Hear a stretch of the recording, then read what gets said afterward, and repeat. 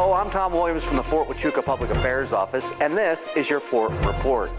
Fort Huachuca's Libby Army Airfield is home to the U.S. Army's Gray Eagle Unmanned Aircraft Systems Operator and Maintainer Corps.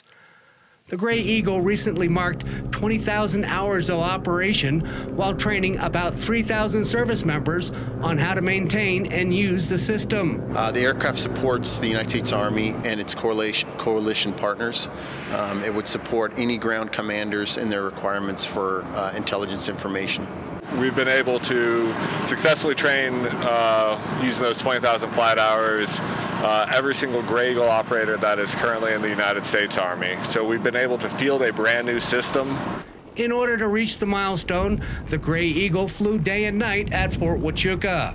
And then because the aircraft will stay airborne for 24 hours at a time, we actually switch crews in flight. So even though one of these aircraft gets prepped for a single training event, that training event normally doesn't run past about 2.5 hours.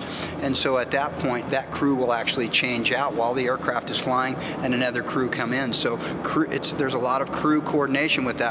With its ability to stay in the air for long periods of time, the Gray Eagle Unmanned Aircraft System and members of the Army team who operate and maintain it support the needs of troops on the ground and their commanders.